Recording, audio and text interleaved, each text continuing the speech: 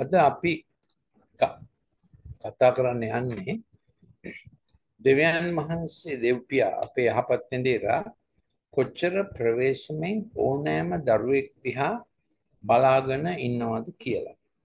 අපි මේක පටන් ගන්නවා ගීතාවලිය පොතේ 139 වෙනි පරිච්ඡේදයෙන් හැම දරුවෙක්ට දෙවියන් වහන්සේ විශිෂ්ටතම දිව්‍ය පත්කඩක් දෙනවා මව් කුසේදීම. ඒක දෙමව්පියෝ ඒක අනුගමනය කරලා ඒ දරුවගේ උපරිම යහපත දෙව්පියාගෙන් ලබා ගන්නට පුළුවන්.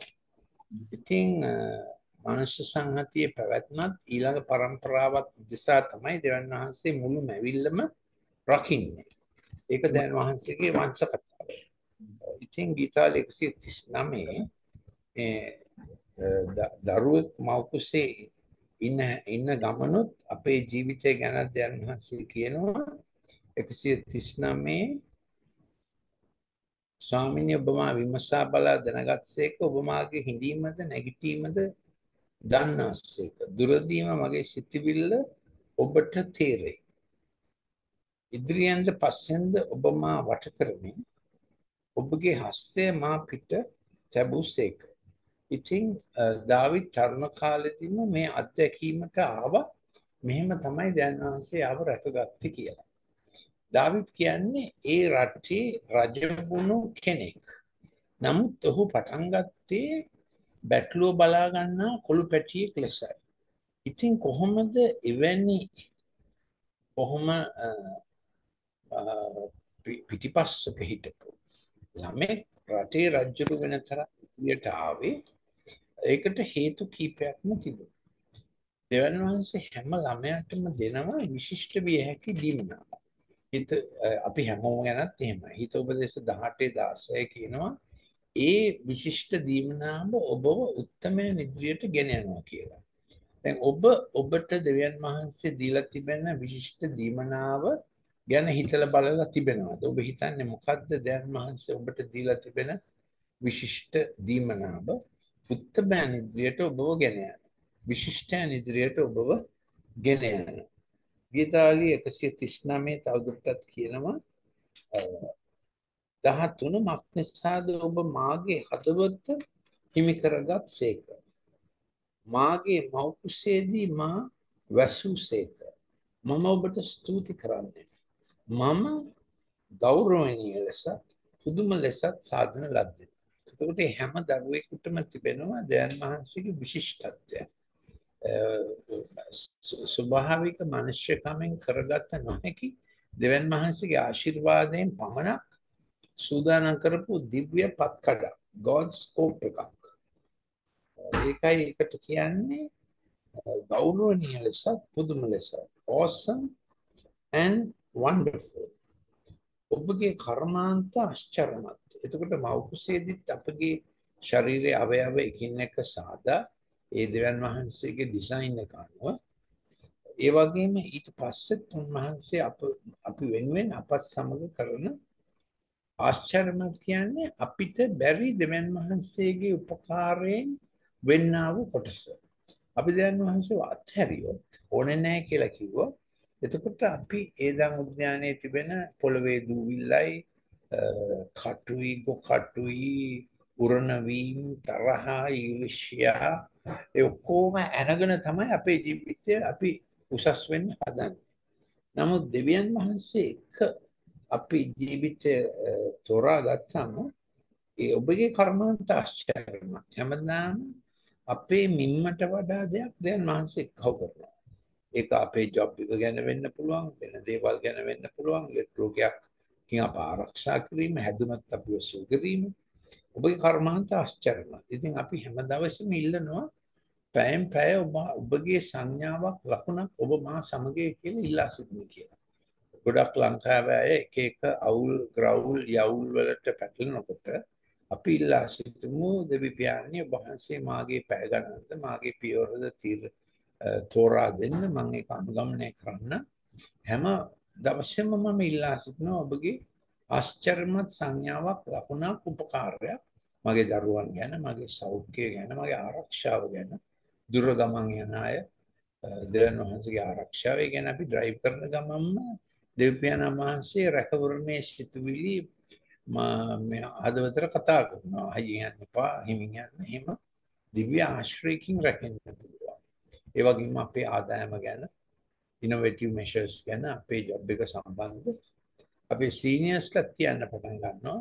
මේක හරි පුදුම දෙයක්. මෙයා නිසා තමයි මේව වෙන්නේ කියලා. මේ ළඟදී අපි දන්න එක්කෙනෙක් දේවදරුවෙක් ඉන්නේ කෙනෙක්. ඒගොල්ලෝ අලුත් කම්පැනියක් පිහිටෙව්වා. ඉතින් හැමෝම හිතුවා මේ ඉන්ඩස්ට්‍රි එක බොහොම ඩවුන් කාලේ මොනවා වෙයිද කියලා. නමුත් දැන් ඒගොල්ලන්ට ලැබිලා තියෙනවා අවුරුදු එකමාරකට වැඩ. හැමෝම පුදුම වෙනවා මේක වෙන්නේ කොහොමද ඉන්ඩස්ට්‍රි එක මෙච්චර ඩවුන් කාලෙක. ඒක වෙන්නේ කොහොමද? දෙවියන් වහන්සේගේ ඇහි බැල්මක්. උන්වහන්සේගේ දරුවන් කෙරෙහි උන්වහන්සේ තබා තිබෙන නිසයි. ඔබගේ කර්මාන්ත ආශ්චර්යමත්. මාගේ ආත්මය ඒ බව මනාකොට දනී. ඔබගේ ඇස්වලට මගේ ශරීර ධාතුව පෙනුනේය. ඔබේ පොතෙහි මාගේ සියලු අවයවයෝ ලියන ලද්දෝය. ඒවයින් එකක්වත් නැති තැන්නේ. දවසින් දවස ඒවා සාධන ලද්දේය. ඒ අපේ මෞකුෂයේදී අපේ අවයව සෑදුණු විදිහ. දෙවියන් වහන්සේ ඔබගේ සිතවිලි මට කොපමණ අනර්ථද ඒවායේ ගණන කොපමණ මහත් ඒවා ගණන්නේ නම් වැලිවලටත් වඩා වැඩිය. මම පිබිදෙන විටත් ඔබ සමග වෙමි. ඒ කියන්නේ මෞකුෂයෙන් එළියට එම තමයි පිබිදීම කියන්නේ. ඒ මෞකුෂයේ වගේම ඉන් යහට දෙවි පියාණන් වහන්සේ අපේ ජීවිතය බලා ගන්න ලෑස්ති.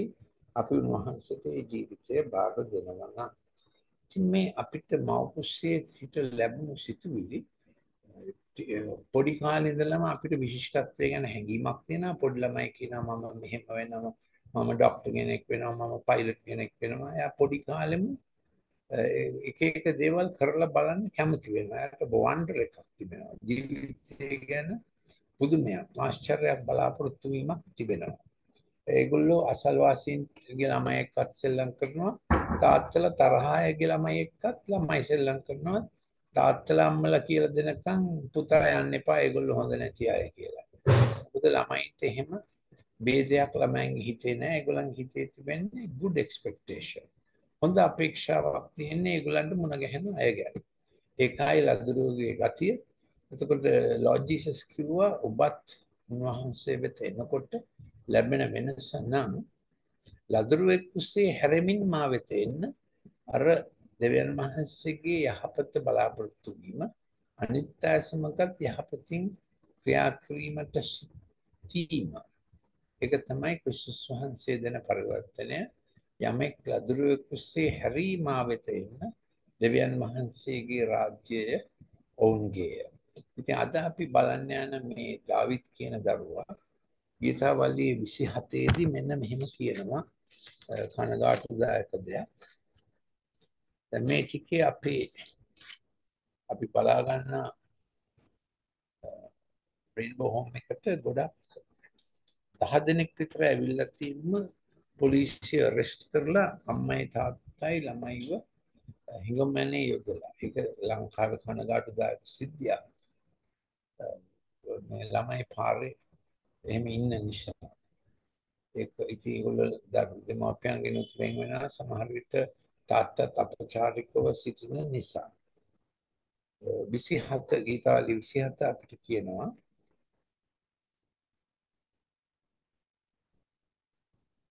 මක්නිසාද මාගේ විපත්ති දවසේදී මේ දාවිත්ගේ සිතුවිලි උන්වහන්සේගේ සූකී විමානයේ මා වසා තබන සේක.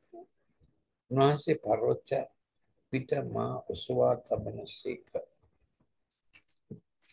ඊළඟට කියනවා මාගේ ගැලවීමේ දෙවියන් වහන්සේ මා පහන කළ මැනව. මාගේ පියාද මව්ද මා අත්හැරියෝය. ඒ වගේ දුක්ඛිත අත්දැකීමක් දාවිත්ගේ පුංචි කාලේදී යාට තිබුණා. නමුත් ස්වාමීන් වහන්සේ මා පිළිගත් සේක. ස්වාමීන් ඔබගේ මාර්ගය මට ඉගැන්වුව මැනව. ඉතින් දාවිත් ඉතිහාසයේ මේකයි. එයාගේ තාත්තා බෙත්ලහෙම් නුවර ලොකු ප්‍රභූවරයෙක්.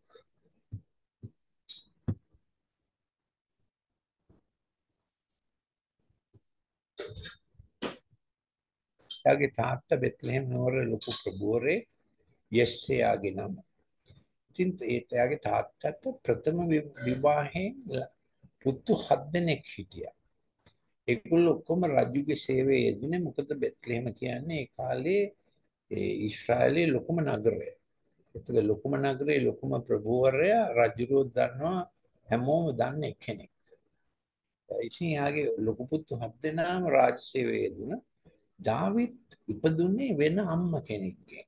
ඕවිඩෝ කෙනෙක්ගෙන් යෙස්සේ එක්ක තිබුණු සම්බන්ධකමක් නිසා. ඉතින් යෙස්සේ මහලු වයසේදී තමයි දාවිත් ඉපදුනේ. එතකොට යෙස්සට 70 නම් දාවිත්ට 12ක් 15ක් වගේ. ඒ ගැන යෙස්සගේ තිබුණා හිතේ මේ සෞත්වයක් ලැජ්ජාවක්. ඉතින් දෙවිපියාණන් වහන්සේ මේ ළමයාට දීමනා දෙකක් දීලා තිබුණා. ඒක දාවිත් පොඩි කාලින්ම පුරුදු පුහුණු කරා. එකක් තමයි මියුසික් දීමනාව. ඒ කාලේ කඩවලට ගිහිල්ලා ගිටාර්ස් ගන්න බෑනේ. මියුසික් ෂොප්ස් නෑනේ. එතකොට ස්ටීල් කම්බි තිබුණෙත් නෑ. ඒ කාලේ මියුසික් වලට හාප් එකක් තත් අටේ වින්නාවක් හදාගත්තේ ඒක නමන්න පුළුවන් ලී තිබෙනවා. මෙහෙම මේ C අකුර වගේ නමල මේ සතුන්ගේ හම් හීනයට කපලා පදම් කරාම ඒකේ එනවා ভাইබ්‍රේෂන් එකක්. ස්ටීල් තරම් හොඳ නැති වුණා. මේ ළමයා ඒව හදාගෙනම එයාගේ හදවතේ දෙවියන් වහන්සේ මැවුව මියුසික් පාවිච්චි කරමින් එයා ගීත ගායනා කරා. එයින් ගොඩක් එයාම කම්පෝස් කරලා එයාම ගායනා කරා.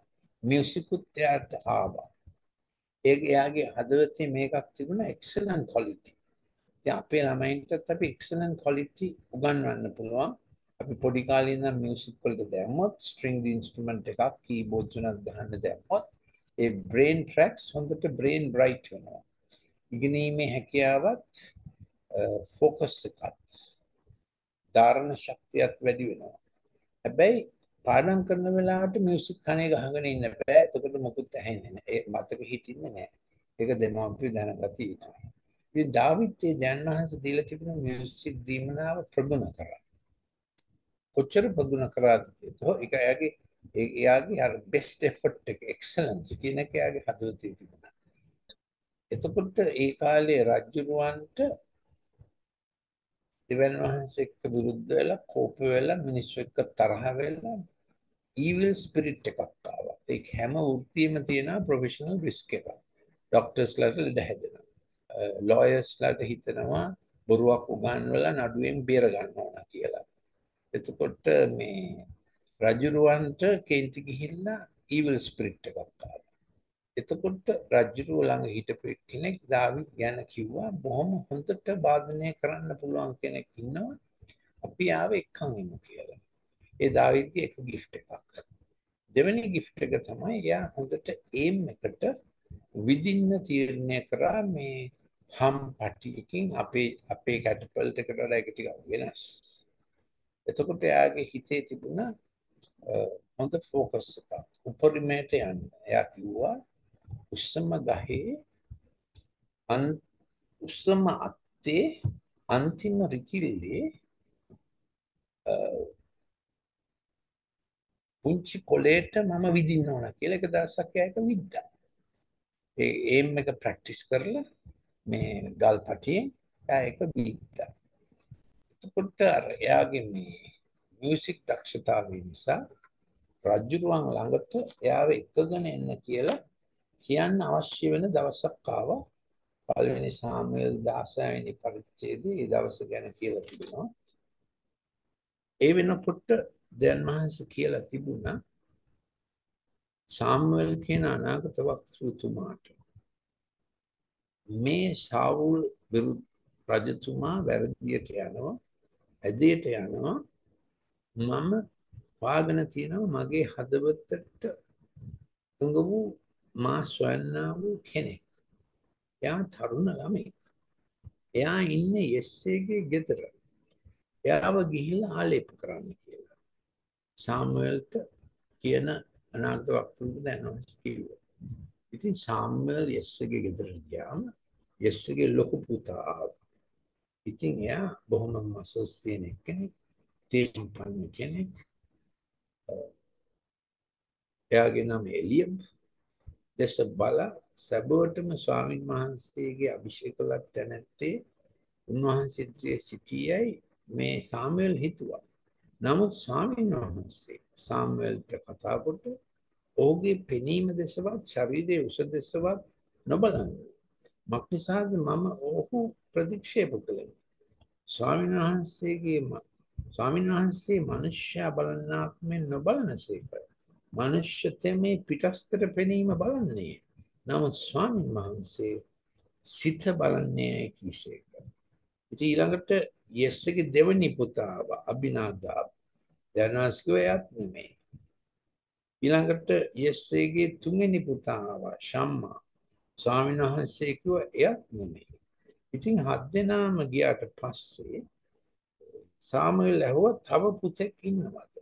එතකොට යෙස්ට දැන් ටිකක් ලැජ්ජයි අර පොඩි එක්කෙනා වගේ. මොකද යෙස්සේ මහලු දාවිත් බොහොම පොඩි ළමෙක් වගේ. නමුත් එයා දාවිත් එක්කගෙන ආවා.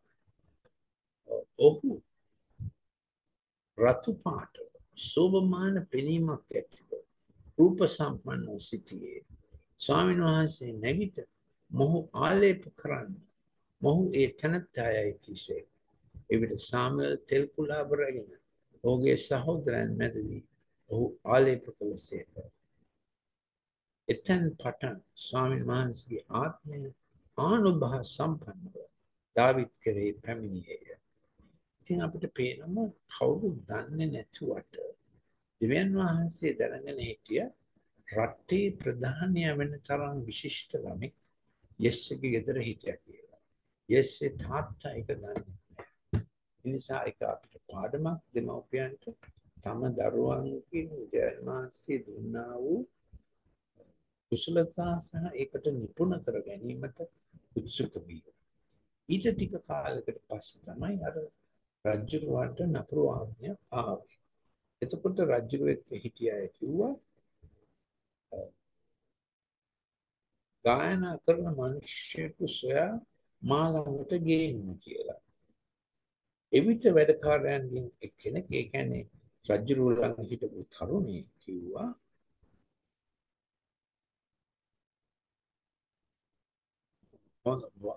වාදනයට දක්ෂ වූ බෙත්ලෙහෙමිය යෙස්සේගේ පුත්‍රයෙකු දුටිමි. එතකොට තාත්තගෙන් ආපු උරුමය බෙත්ලෙහෙමේ නගරයේ උරුමය. දැන් බලන්න ඔබගේ ජීවිතයට බලපාන සාධක මොනවද? තාත්තගෙන් අම්මගෙන් එන දේ. දේව වචනේ කියනවා පරම්පරා 4කින් එන දේ. සියගේ, මුත්තගේ, නිමුත්තගේ එන දේවල්. ඒ වගේම මේ ප්‍රදේශය බෙත්ලෙහෙම නගරයේ ළඟම ගොඩක් සතුරු හිටපු නිසා බෙත්ලෙහෙමේ අය නිතරම යුද දක්ෂව සූදානමින් සිටියා. සතුරන්ට මුහුණ දෙන්න. ඊළඟට යා ගැන කිව්වා මේ තරුණයා දාවිද්ගේ යාළුවෙක් රජුරෝ ගැන හිටිය යාළුවෙක් දාවිද් ගැන රෙකමෙන්ඩේෂන් එකක් දෙනවා. ඒක ඉතා හොඳ ක්වොලිටි එකක් නේද? තරුණයෙක් තව තරුණයෙක් ගැන රෙකමෙන්ඩේෂන් එකක්. ඔබටත් ඔබගේ උතුම් දීමනාව යන්න ගෝඩ්ගේ රෙකමෙන්ඩේෂන් එකක් තිබෙනවා නම් ඔබ යුතු තැන යුතු ඍතුවේදී ඒ කාලයේදී ඒ උසස් වීමට ඔබ ඇතුළු වෙනවා. දැන් ඔබගේ උසස් වීම ප්‍රමාද වෙලා තිබෙනවා නම් අවලාදයකට අහු වෙලා තිබෙනවා නම් කවුද ඔබට විරුද්ධව අවනඩුවක් කියලා තිබෙනවා නම් හැමතිස්සෙම කෝට් කේස් එකක් ඔබට විරුද්ධව තියෙනවා කල් දානවා නම් යේසුස් වහන්සේගේ නාමයෙන් අපි අණ කරනවා අද ඔබගේ ආශිර්වාද දවස කරමු තිබේ. මේක විශ්වාස. යෙස්සේගේ පුත්‍රයෙකු දුටිමි. ඔහු බලවත් මේ දාවිද් ගැන කියන්නේ වික්‍රමාන්විත පුරුෂයෙක්ය, යුද දක්ෂයෙක්ය, කතාවෙහි දක්ෂයෙක්ය, රූප සම්පන්න වූ කෙනෙක්ය. ස්වාමීන් වහන්සේ ඔහු සමගයයි කීවේ. ඉතින් දාවිද්ගේ ක්වොලිටිස් 7ක් තිබුණා. ඒ වගේම විශිෂ්ටම ක්වොලිටි එක තමයි ස්වාමීන් වහන්සේ ඔහු සමගය. එතකොට රජුරුවන් වෙත දාවිත් ගෙනාවම දාවිත් ඒ දක්ෂ ලෙස වාදනය කරනකොට නපුරු ආත්මය සාවුල්ට පැමිණි කල දාවිත් වීණාව ගැන අතින් ගායනා කළේ වාදනා කළේ. එයින් සාවුල්ට පහසුවද සුවයද ලැබී නපුරු ආත්මය ඔහුගෙන් පහව ගියේය. ඒක තමයි දෙවියන් වහන්සේගේ anointing එකකින් මියුසික් කරනකොට යක්ෂ ආත්ම පහ වෙනවා. නමුත් අපි දන්නවා මියුසික් කියන බලවේගය නපුරා ගොඩක් නපුරට පාවිච්චි කරනවා. මම ඒ ගැන අද ක්ලිප් එකක් කරා. ඒ ක්ලිප් එක අවශ්‍ය නම් මට WhatsApp එකක් දාන්න 074 211 50 11 නපුරේ ප්‍රභාවය. ඒ ක්ලිප් එකේ නම නපුරේ සම්භවය. ඒක කියව ගන්න එක හොඳයි. හොඳ දීමනාවක් වේ මියුසික් වලට ලුසිෆර් හෙවත් යක්ෂයා අතපෑවේ කෙසේද කියලා. නමුත් දැන් අපි බලන්නේ මේ දාවිත් දෙවියන් වහන්සේ විශිෂ්ට කළ හැටි. ඉතින් දාවිත් හැමදාම දැනන් හිටියා යාව විශිෂ්ට කළේ දෙවියන් වහන්සේ. අපි 30 minutes ඉවරයි නේද? ඉවරයි නේද? Right. 8:22. No, we have 8 minutes. දැන් මම බලන්න යනවා දාවිත් යාගේ ජීවිතය ගැන දාවිත්ම කියපු සාක්ෂිය. අපි කැමති අපේ හැම ළමෙක්ටම මෙහෙම සාක්ෂියක් තියෙනවා නේද? දාවිත් දැන් වහන්සේ උසස් කරපු හැටි. එයාගේ දීමනා දෙකෙන් ඊළඟ දීමනාව අර ඉලක්කයට විදින දීමනාව. දේශයට විරුද්ධව ගෝලියත් කියලා යෝධයෙක් ආවම දාවිත් එක ගල් කැටයකින් හරියට මේ ඉලක්කයට විද්දා. ඉතින් මම කැමති මේ උදාහරණය පාවිච්චි කරන්න. අපිට තිබෙන දීමනාව දුන්නක් කියලා හිතන්න දුන්නක්. එතකොට අපේ ජීවිතයට හම්බ වෙන අය අපිට දැනාංශ මියුසික් දීමනාවක් දෙනවා, ඉගැන්වීමට දීමනාවක් දෙනවා, බුද්ධියට දීමනාවක් දෙනවා. ඒක යේසුස් වහන්සේගේ ආත්මයෙන් පිබුදුණු කල. දැන් මම මේ දුන්නක් අමෝරාගෙන ඉන්නවා වගේ ඉන්නේ. දුනුදිය කබා, තත් කබා. මේ තමයි මට දැනාංශ දීලා තියෙන දීමනාව. මේ තමයි දැනාංශ ඔබට දීලා තියෙන දීමනාව. ට්‍රේනින් වෙන්න පුළුවන්, කවුන්සලින් වෙන්න පුළුවන්. එන්කරේජ් වෙන්න පුළුවන් මොන දීමනාව හරි.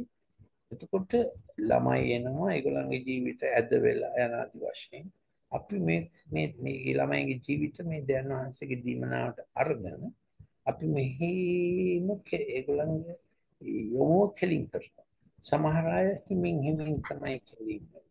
හැබැයි මේකට ඒගොල්ලෝ ඒ ශාන්සි ඒගොල්ලන්ගේ හදවතට එන්න අවශ්‍යයි. සමහර අය වැඩි ලේසියෙන් කෙලින් වෙනවා. එතකොට අමාරුයි කියලා අපි අත්හරින්නේ නැහැ. අර සමහර අය අමාරුයි, සමහර අය ලේසි ප්‍රීතියෙන් එක වෙනවා. එතකොට අපි මෙහෙම ඉලක්ක ගත්තම දැන් වහන්සේ ඒගොල්ලන්ගේ කෝල් එක ඇරෝ හෙඩ් එක වගේ ඒගොල්ලන්ට දෙනවා. අපේ ළමයින්ට තියෙනවා. කිසි තාත්තා කෙනෙක් අම්මා කෙනෙක් කලකිරෙන්න එපා. වෙහෙසක් ගන්න, උත්සාහයක් ගන්න. ඕනම ළමෙක්ට දෙවියන් වහන්සේගේ විශිෂ්ටය වෙන්න පුළුවන්. අපි දැන් වහන්සේගේ දීමනාව සමග වැඩ කරනකොට. එතකොට දාවිත්ගේ ජීවිතයේ අවසාන කාලෙදි කිව්වා මෙහෙම ගීතිකාවක්. බලන්න අපිත් එක්ක කියන්න ඕන අපේ ළමයිත් කියන්න ඕන. 2 සාමුවෙල් 22. ස්වාමීන් වහන්සේ මාගේ පර්වතය, මාගේ බලකොටුවය, මාගේ මිදුම් කාර්යය, මාගේ පර්වතය දැන් වහන්සේ කරේ විශ්වාස කරා. වහන්සේ මාගේ පලිහය, මාගේ ගැලවීමේ අංගය, මාගේ උස්කොටුවය, මාගේ රක්ෂස්ථානය, මාගේ ගැලවුම් කාර්යය, බලහත්කාර කමින් ඔබ මා ගලවනසේක. ප්‍රශංසනීය වූ ස්වාමීන්ට අයද සිටිමි. මෙසේ මාගේ සතුරන්ගෙන් ගැලවෙන්නේ. කුමක් හේයිද? මරණය නැමැති තරංගයෝ මා වටකරෝය. ඒ දාවිත්ගේ එක සාක්ෂියක්. නමුත් ස්වාමීන් වහන්සේ මාව මුදාගත්තා. දාවිත්ගේ ඊළඟ සාක්ෂිය 2 සාමුවෙල් 23 තියෙනවා. යෙස්සේගේ පුත්‍රයාද උසස් කරනු ලැබූ මනුෂ්‍යයා. ඒ කියන්නේ දාවිත් හැමදාම මතක තියාගත්තා. යාව උසස් කළේ දෙවියන් වහන්සේ. පහත් තැනකින් උසස් කළේ දෙවියන් වහන්සේ.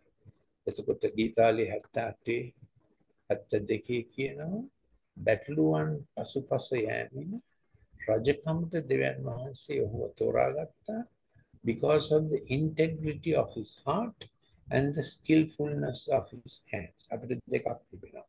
ඔහුගේ අධ්‍යාත්මයේ සත්‍යතාවය නිසාද ඔහුගේ අත්වල නිපුණකම නිසා අපිත් අපේ ළමයින්ට මේ දෙකම ප්‍රැක්ටිස් කරන්න ගන්නවා. Integrity of heart, skillfulness of hands. ඕනනම් ඉන්න තැන මාත්‍රික මම කරන විදිහට කරෑකි integrity of heart, අදවතේ සත්‍යතාවය, අත්වල නිපුණකම, skillfulness of hands. දැන් වහන්සේ අපිටත් අපේ ළමයින්ටත් දැනසේක්වා. ස්වාමීන් වහන්සේ උසස් කරනු ලැබූ මනුෂ්‍ය. යාකෝබ්ගේ දැන් වහන්සේගේ අභිෂේක ලක්ෂණත්තා. ඊශ්‍රායල්ගේ මිහිරි ගීතිකාකාරය උදාවි මෙසේ කියන්නේ. ඉතින් යා කියන්නේ නෑ ඊශ්‍රායල්ගේ ලොකුම රජුරෝ මම කියලා. යා කියන්නේ දෙවියන් වහන්සේ උදෙසා කරපුවා. අභිෂේක ලක්ෂණත්තා. දැන් වහන්සේ උසස් කරනු මනුෂ්‍ය. ඊශ්‍රායල්ගේ මිහිරි ගීතිකාකාරය. ආත්මය මා ලබා කතා කරූ සේක. උන්වහන්සේගේ වාක්‍ය මාගේ දිවේ තිබුණේ. ඊශ්‍රායල්ගේ දෙවියන් වහන්සේ මනුෂ්‍යයන් කෙරෙහි ආණ්ඩු කරන ධර්මිෂ්ඨ ආණ්ඩුකාරයෙක් එන්නේ. දෙවියන් වහන්සේ කෙරෙහි බය ඇතුව. ඒ තෙමේ වලාකුළු නැතිව.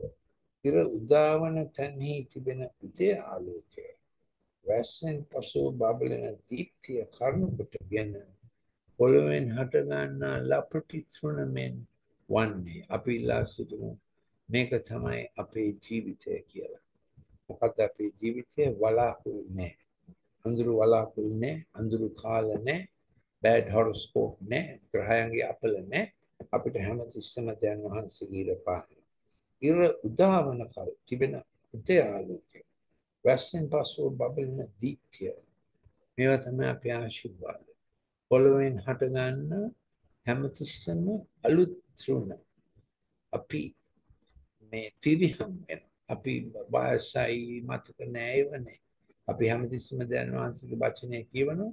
අපගේ ජීවිත කාලයටම සරිලන දෙවන් වහන්සේගේ ශක්තිය තිබෙනවා. ඒ විතරක් නෙමෙයි. එබැවින් මාගේ වංශය දෙවන් වහන්සේ ඉදිරියේ එසේම පවතිනවා නෙවෙයි.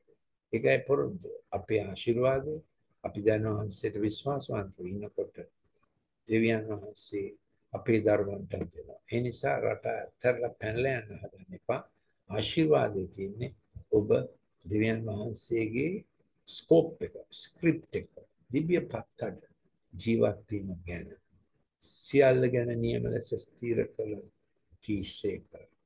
මාගේ මුළු ගැලවීමත්, මාගේ මුළු ප්‍රසන්නයත් දෙවියන් වහන්සේ. අපි මේක බාරගමු අපේ ළමයින් උදෙසා. ඒගොල්ලන්ගේ ජීවිත ගමන දැන් වහන්සේගේ දුන්නේ තිබූ ඊතලයක් ලෙස ඒගොල්ලෝ මුළු හයිට් එකට යනවා. මුළු දුරට යනවා. සම්පූර්ණ ඉලක්කයට යනවා. height, distance and the aim. දැන් අපි ආඥා කරමු. අපේ ළමයි මෙසේ වෙනවා.